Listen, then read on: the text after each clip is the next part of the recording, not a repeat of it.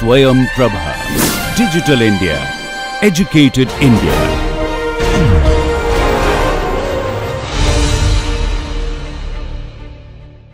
We finished our new Hollywood period. New Hollywood cinema was skeptical, right? It's skeptical of American policies. It told us that, look, there is something very wrong with the American society, its politics, and therefore we need new themes, new ways of telling stories, new kinds of heroes.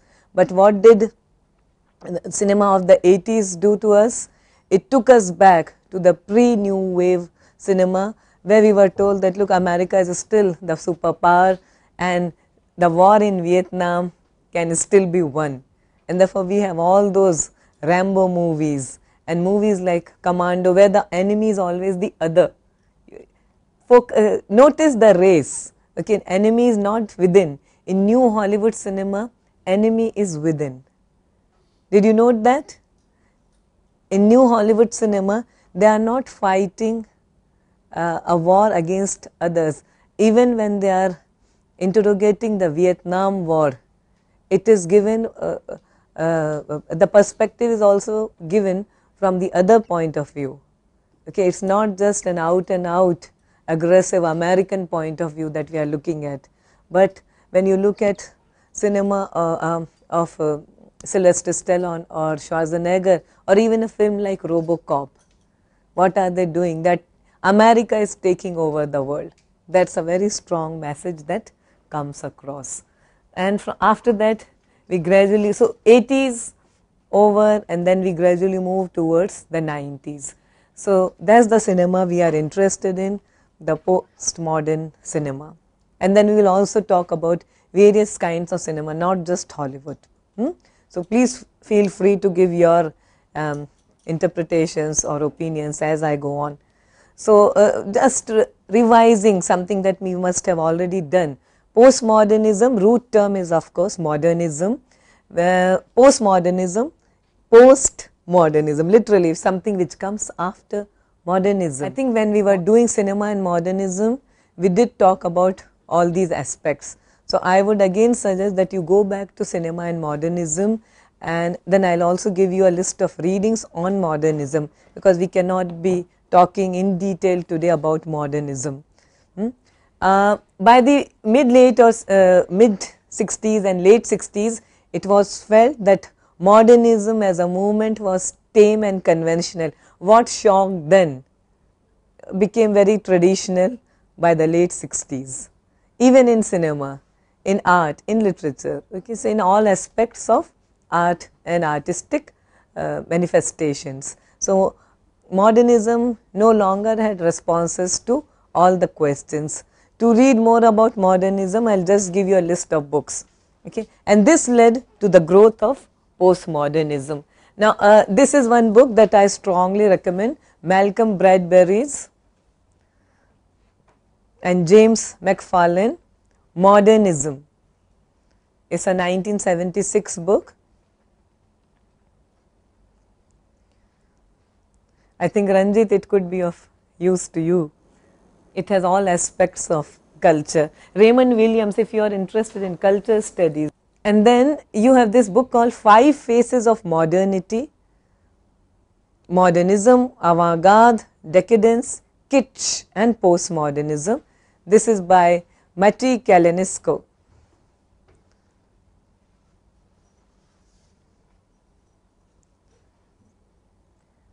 There is a Cambridge Companion to Modernism by Michael Levinson,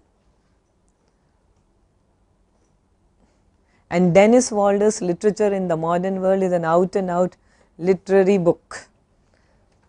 But 5 Faces of Modernity is important in order to understand even popular culture and other aspects of art apart from literature. Linda Hutchin in Politics of Postmodernism, this is how she defines: postmodernism manifests itself in many fields of cultural endeavors, and then she gives us a list: architecture, literature,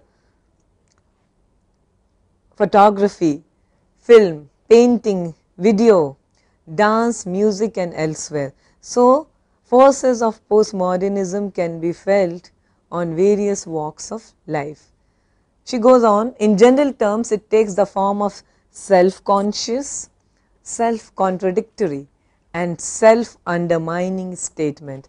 Please note down these three terms. Self-conscious. Postmodern art is highly self-conscious, self-referential, aware of itself. Some of the movies that I am going to discuss today are extremely self-conscious, self-contradictory. So, postmodernism accepts that the world around us is contradictory and fragmented. Those are the key features.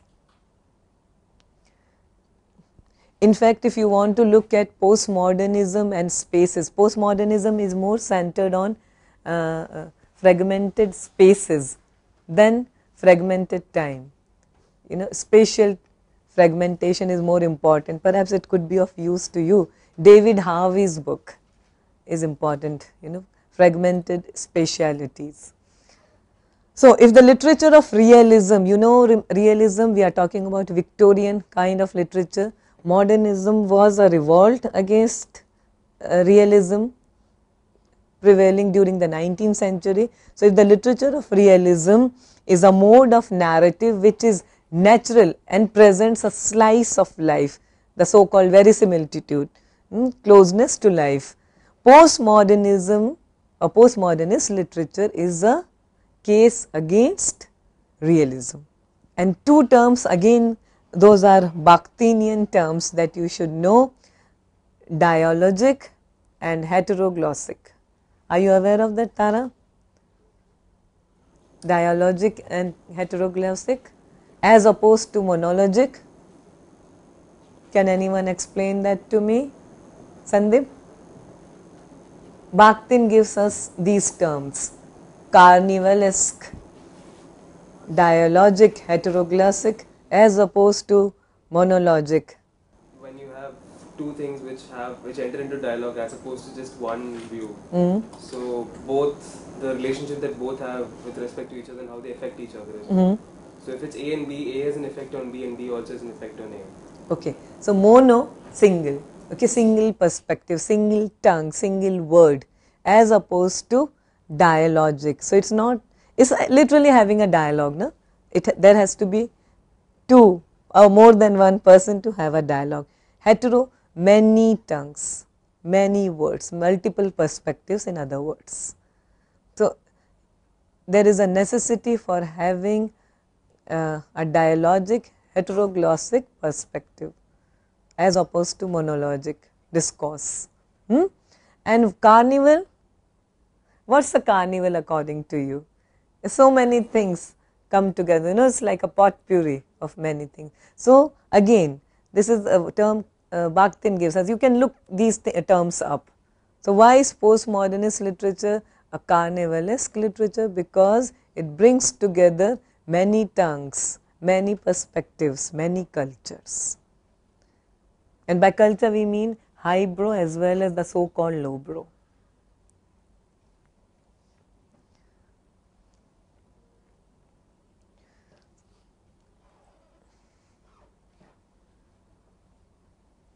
Now,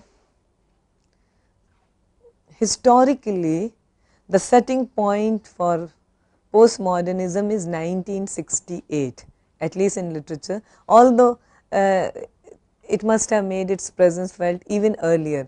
But then more forcefully we realize we have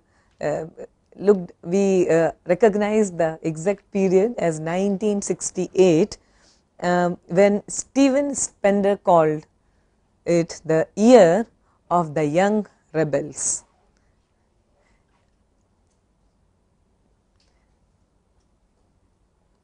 So postmodernism is often considered the nemesis of modernism, signifying a break from the earlier movement and a deliberate fracturing. Now you look at cinema of the mid 60s, late 60s, 68, you know all these things, you know the major films made in that period, don't you? You also know cinema made during the so-called modernist period. Okay, can you take a moment and think about those films which were made during the so-called modernist period, and then look at cinema of the 60s, late 60s. What were they making in 68? The year of the young rebels. Easy Rider. The breakthrough movie, Bonnie and Clyde. And then subsequently all those films that we have been talking about. Remember the list? Can you just help me recall, Sandeep? The list? Easy Rider, Bonnie and Clyde, Chinatown, Apocalypse Now. So 68 to 78, we had that kind of movement. The Graduate, Dog Day Afternoon. Think of all these movies. Roman Polanski's films, Rosemary's Baby, The Exorcist, French Connection. We were looking at William Friedkin. We were looking at Coppola's Conversation. So all these movies, they together constitute the period of the young rebels. So there is a thematic connection between the postmodernist literature as an artistic movement and also how you can connect it thematically, artistically, technically to cinema as well. Think about all these things. There is a pattern that emerges. Frederick Jameson, another very influential cultural critic, theoretician, in his book The Postmodernism or the Cultural Logic of Late Capitalism, which was written in 1991, defines postmodernism as an erosion of the distinction between high and low culture. This is important, all of you should know that. Erosion between high and low culture, and I am going to give you several examples from movies that we are going to do today. Erosion of boundaries between high and low. Okay. Incorporation of material from other texts. Okay. I will give you some time to think about that, and you will come, I am sure you will have your own interpretation of this. Postmodernism, according to Frederick Jameson, signifies breaking down of boundaries between different genres of text or writing. Text could be cinematic text also. Postmodernist artists cannot invent new perspectives and new modes of expression. Instead, they operate as bricoleurs. This is a nice word. What does it mean? Putting together several things. So there is something, you know, if modernism is a building and then postmodernism comes and takes that building apart, and whatever is left of the ruins of the rubbles of that building, they are used to create something else altogether. That is bricolage. Okay? And the person who does it is a bricoleur. It's a French term. Look it up. Okay, it's very interesting to understand. So a postmodern artist, in other words, is a bricoleur who puts together fragments of different narratives.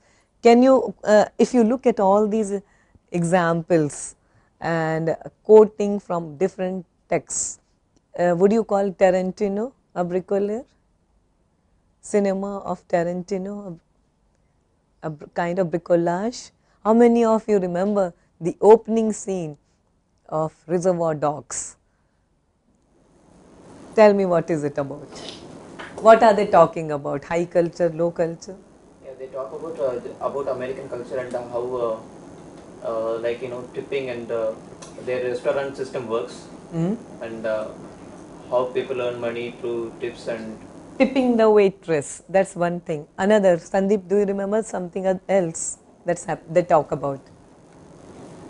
they talk about pop culture, about that song of Madonna. Which song is that? Madonna's Like a Virgin. And then they deconstruct the entire song. Okay. So discussing, totally deconstructing a Madonna song. For no reason. It's just a couple of guys sitting together talking, and the camera pans around them. So, what is Tarantino doing there?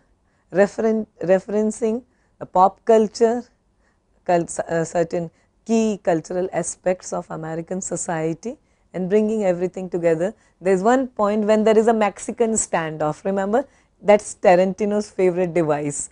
In every movie of his, he uses the Mexican standoff scene. A shot is always there. Especially, I think he follows, or perhaps it's the other way around, John Woo follows him. So, in every John Woo movie, there is a Mexican standoff scene. That's a standard shot in Tarantino as well. So, Michael Madsen's character, if I remember it correctly, he calls Harvey Keitel. That's a Lee Marvin character. I don't know if you remember that, but I watched the movie quite recently, and Michael Madsen calls Harvey Keitel, oh, this is a Lee Marvin again, among us guys. Okay. And you remember what is Lee Marvin known for?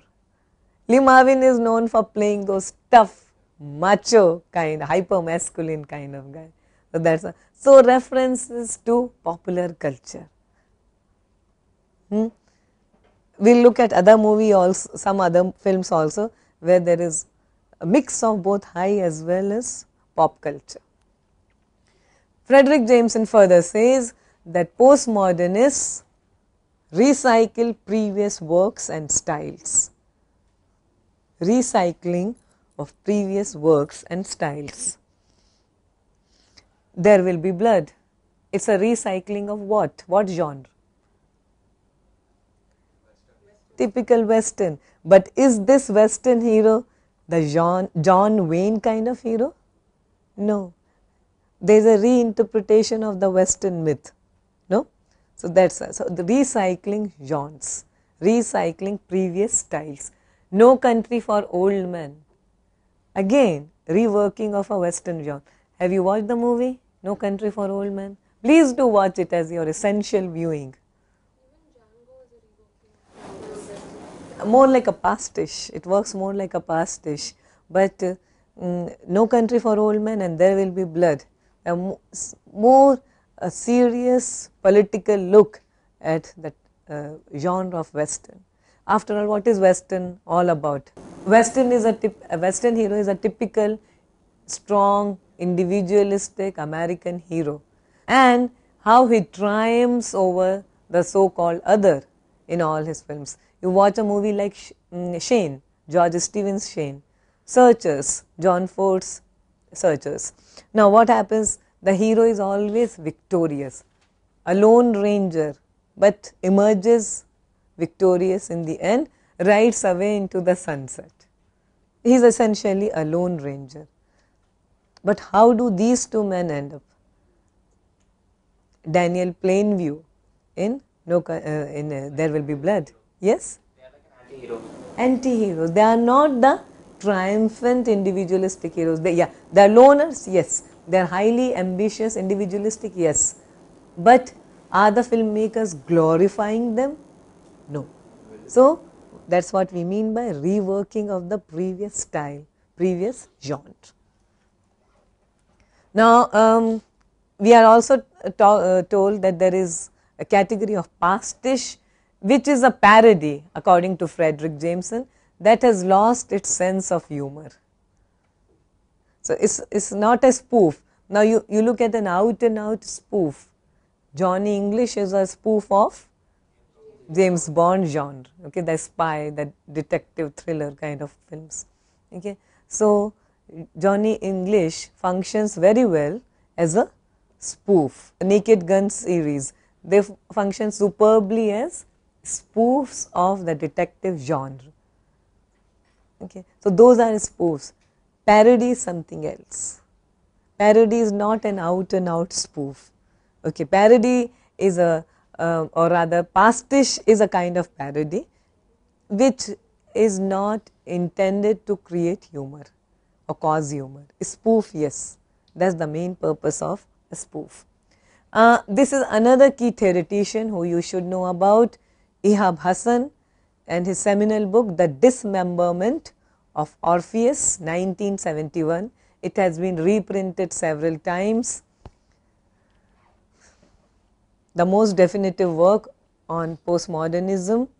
The title itself evokes the myth of Orpheus, the man who went to the Hades in search of his dead wife Eurydice, and once he is able to rescue, he is asked not to look back. You know the legend, but he cannot resist the temptation. He looks back, and then his head is severed off, but the head continues singing while his lyre is in 1,000 pieces by his side.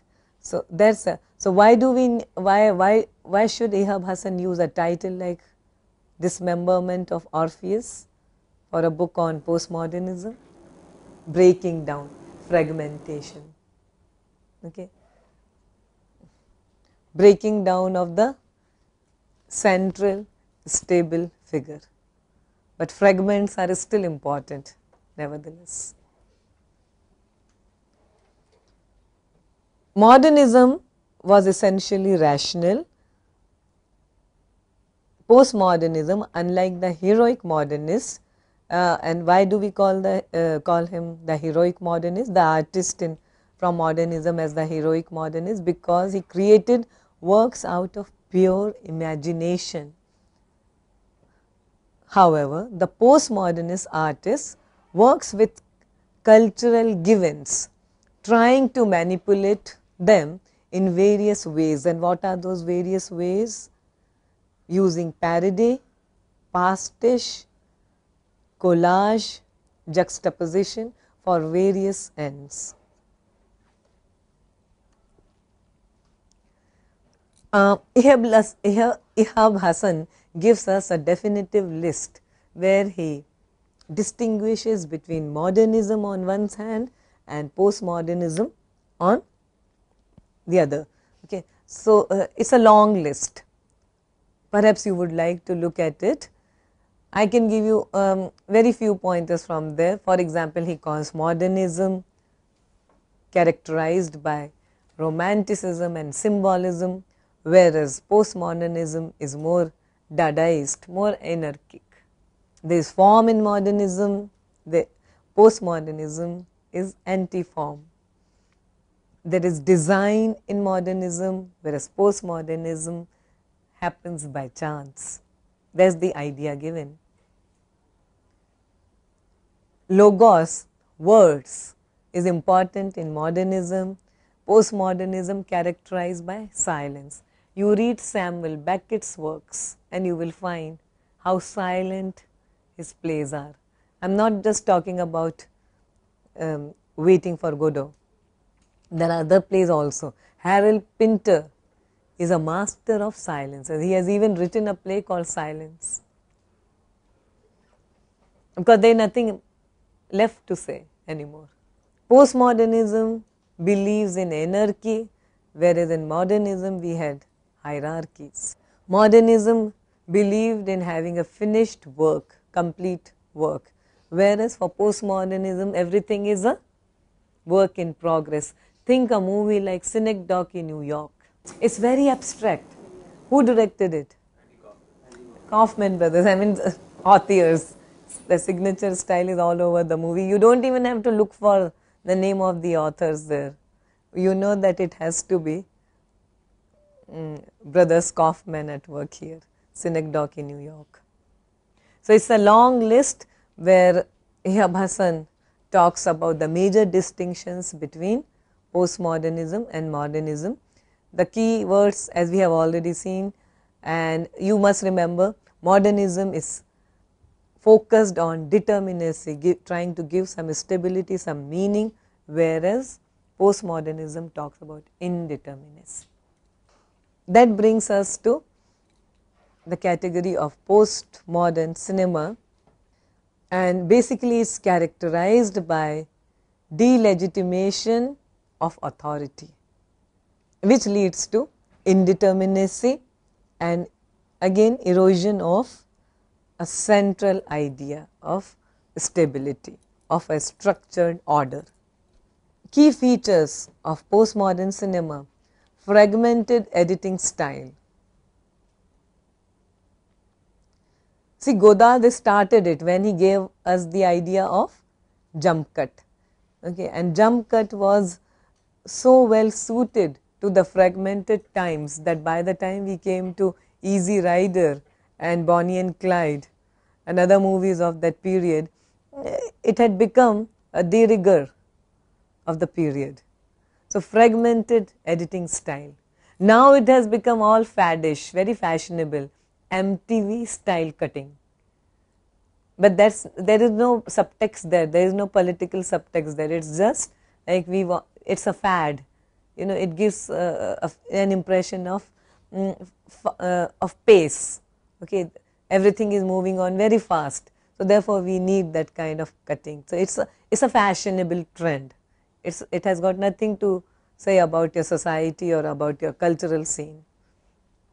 Non-linear narrative, another important feature of postmodernist cinema. Think modernism, think Giga Vertov's cinema. Remember, man with a movie camera, he is on the streets taking, but he looks at some kind of a period, morning to night. Okay, so there is a sense of linearity.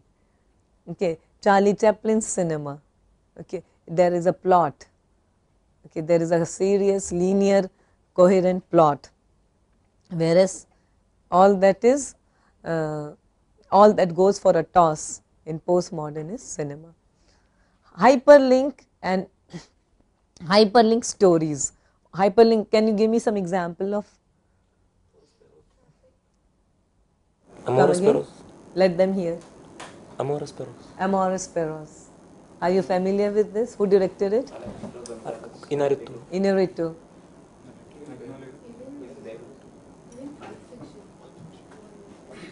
Pulp Fiction is non-linear. They're related, right? But related.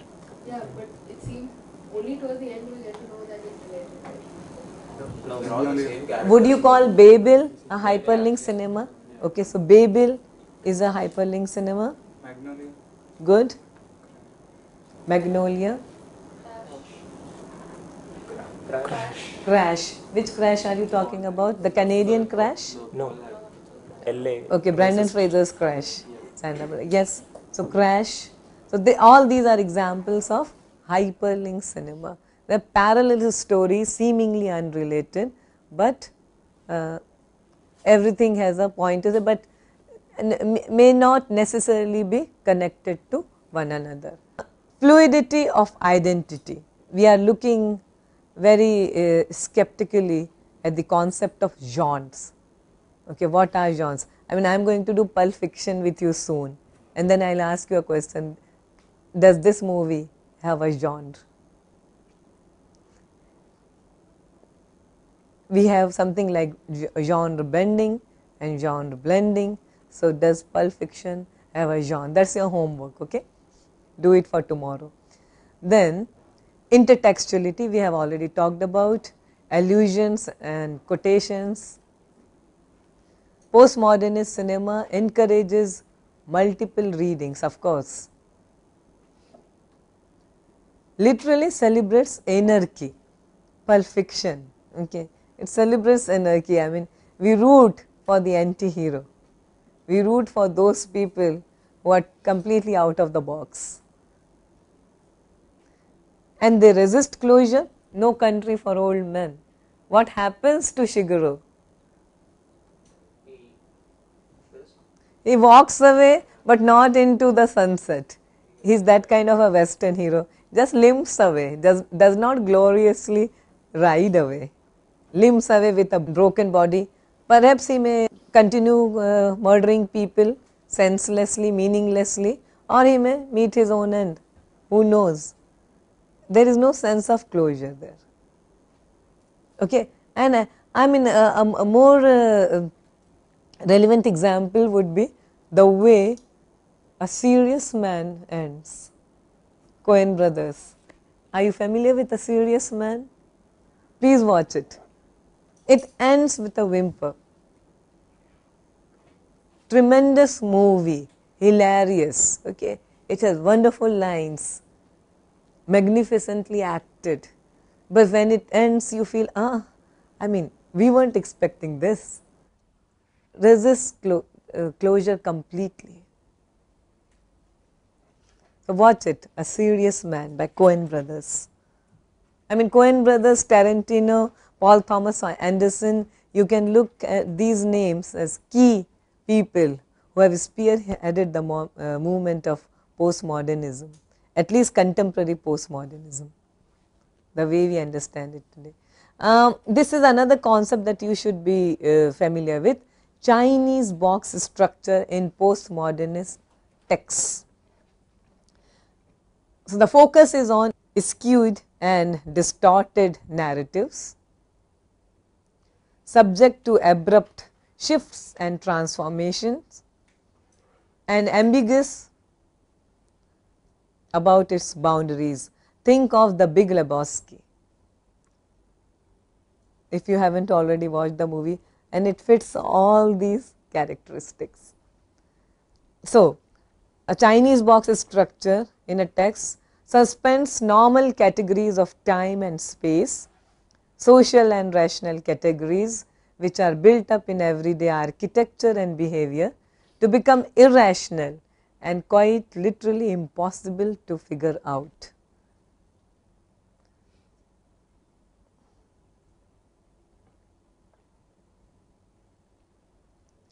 You were just talking about Pulp Fiction. Okay. Does Pulp Fiction satisfy all these categories? Complete erosion of boundaries, defying genre, defies rational, temporal, spatial categories. Now, there is a novel by Umberto Eco, I have referred to it in one of my earlier classes, The Name of the Rose, which brings together the elements of the popular detective genre, medieval history, life in a monastery, philosophy and theory of semiotics. So, now what is pastiche now? If you look at pastiche is nothing but bringing together of high as well as the so called low art. So, if detective genre is the so called popular art, theory of semiotics and theology and philosophy, these are high culture decidedly. Okay. Umberto Eco, who is a known semiotician anyways, so he writes a novel, The Name of the Rose, and shows us how a work of art can function as a pastiche. And it is a supreme example of pastiche, nothing gets better than that. So, bringing together of disparate elements. So, mixing of levels of culture creates a kind of hybridity. So, this is another key term that all of you should remember. Postmodernist text is hybrid, it is fragmented, has a Chinese box structure, is heteroglossic. Okay, so, creates a kind of hybridity that challenges the traditional notions, and then you think we were just referring to Synecdoche in New York, also a film like Inception. How does it close? How does it end? Ranjit, can you tell me how does the movie end? The movie ends with him spinning the top. Yeah. And they just show the top keeping on spinning, and the movie ends with that. And people have done so much of research on that spinning of top. What does it suggest? Does he live on or is he dead? How many of you think that DiCaprio character is alive at the end? And half of you think that maybe you didn't watch the movie at all. It's very ambiguous. Yeah, they say his ring is his totem, whereas the top is his wife's totem. Yes. Therefore, that means that he is in the real world. Okay. So, there is some kind of an ambiguity. So, what we are saying, it requires multiple viewing of the movie. So, that is what a postmodernist text is all about. Now, we will talk about Chinese box structure, narrative fragmentation as well as pastiche with reference to a list of films. Moulin Rouge, the German movie Run Lola Run, Zelig by Woody Allen, Memento, Fight Club, Requiem for a Dream. These are the movies that we will be discussing with reference to fragmentation and pastiche. So, Moulin Rouge is a movie made by the Australian director Baz Luhrmann. What is he making currently? The Great Gatsby, based on Fitzgerald's novel. So, Moulin Rouge is one movie where song and dance sequences, all those stage sequences are done in a very fragmented MTV style editing pattern. So, movie is basically very self-conscious and it's truly and globally postmodern spectacle. Now, why do we call it a global phenomenon? You look at the director himself, he is Australian. The hero, Ewan McGregor, he is Irish, Scottish, raised in England, a major British actor who also occasionally flirts with Hollywood cinema. Then you have Nicole Kidman, born in Hawaii but raised in Australia, and now she is a major Hollywood actor. Okay. So, a film which has an international assemblage of people, of artists to say. Now, musical styles which are extremely identifiable in Moulin Rouge, one is European vaudeville, set pieces, one acts vaudeville, cabaret culture, of course, stage shows, comic operas, pop songs. She even does Like a Virgin at one point, if you remember. And some of the Italian style melodramas, the operas. Also, they also refer to the Bombay cinema also, when she performs to Chamma Chamma. Okay, so now, nostalgia, and this is a favorite term of the postmodern critics. Nostalgia is a prevalent mode in postmodern films, and you can look at a list of movies. David Lynch's Blue Velvet. What is it all about? Yes, Larry? Suburbia, yeah. And what happens? He finds a year in a junkyard or whatever. From there, what happens? Okay, so the idea, let me tell you that David Lynch in Blue Velvet interrogates the so-called myth of the calm, placid American suburb. Okay, the small town decency. Okay, so generally we are told, popularly the popular perception is that the rottenness and the corruption, these are the attributes of city life. Countryside, everything is hunky-dory. People are good, people are essentially honest, people are essentially, they prefer to live in harmony with each other.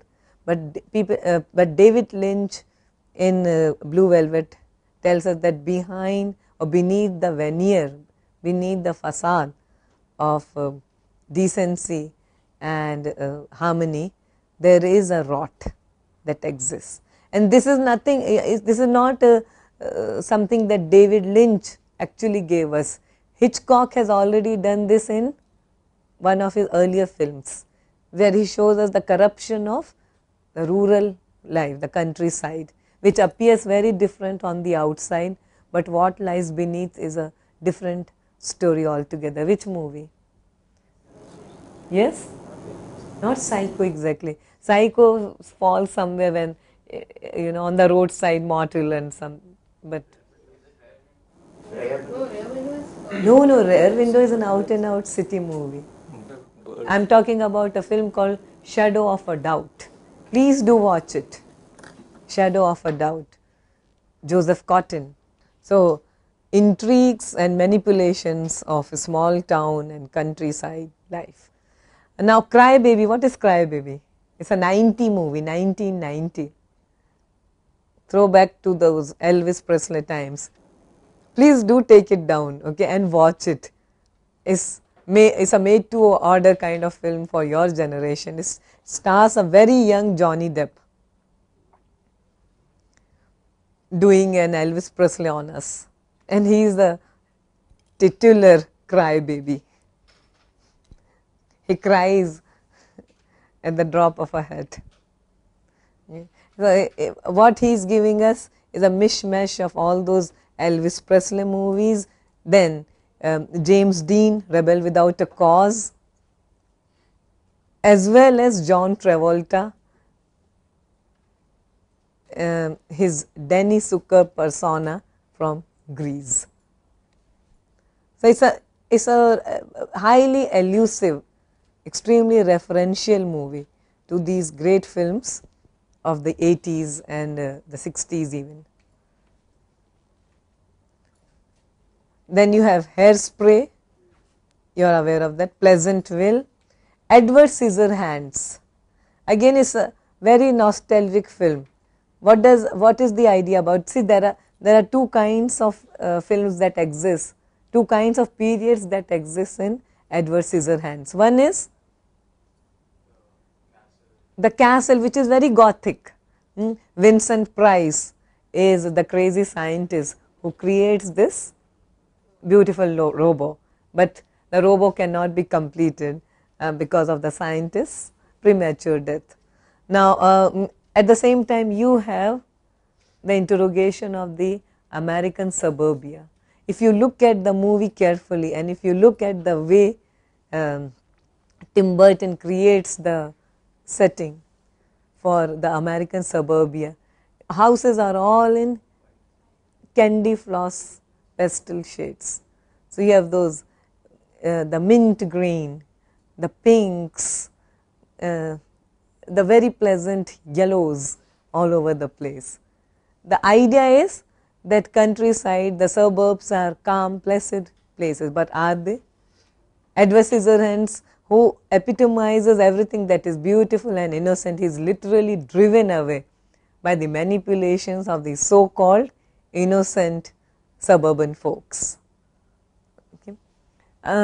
The Truman Show, and then you have pastiches of Hitchcock films. The other day we were talking about how people like Brian De Palma make you. So, now you understand pastiche is not necessarily a spoof.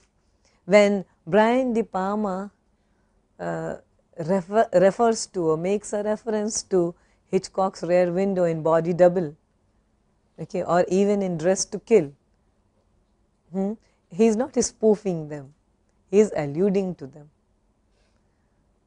When Brian De Palma again refers to Eisenstein's Odessa step scenario, okay, in The Untouchables, and also to an extent in Carlito's Way. Remember, we were talking about Carlito's Way the other day.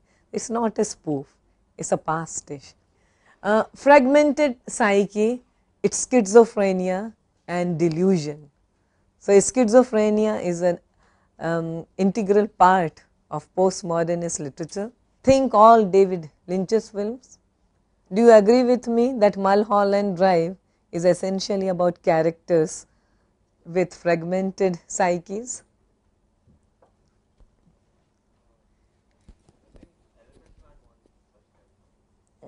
Exception.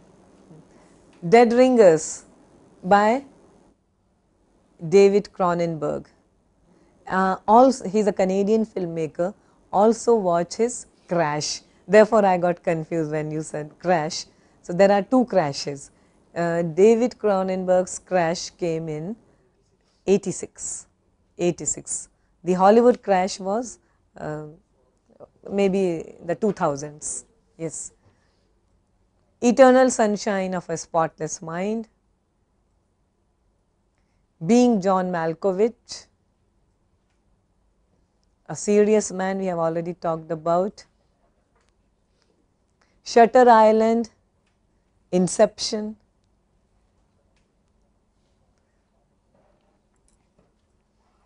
The list goes on. Postmodern cinema also resists closure. And then you have several examples: Pulp Fiction, The Blade Runner. We really don't know if Harrison Ford character is a robo or not. What's the term that they use? Replicant. Yes. Is he a replicant or not? We are not very sure. Natural born killers. Run Lola run. I mean, how does it end? We are told that it's a happy ending, but is it?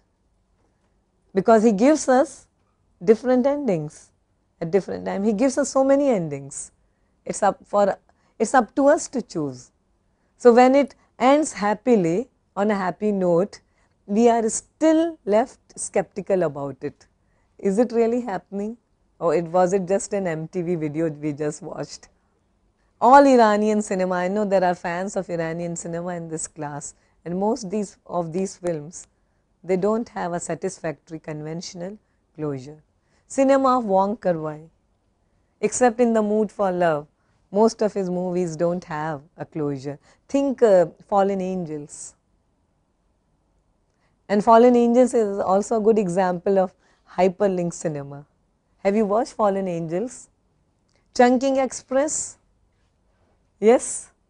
Okay, watch Chunking Express and watch Fallen Angels. It's a pity our course is coming to an end, so I won't be able to do Chinese cinema for you because it was very much in the pipeline. But don't worry, we are going to have one web course also. Apart from this video module, we are going to have web course also. So I will try to include Chinese cinema. I will definitely include Chinese cinema and Iranian cinema in that module. Okay, so postmodernist cinema, another key feature is it's self-conscious and self-referential. It alludes to itself. Woody Allen's Zelig, Played Sam, The Purple Rose of Cairo, all films by Woody Allen. Stardust Memories, Fellini's 8½, Wag the Dog. How many of you have watched Wag the Dog? Please do watch Wag the Dog, Natural Born Killers. Barton Fink,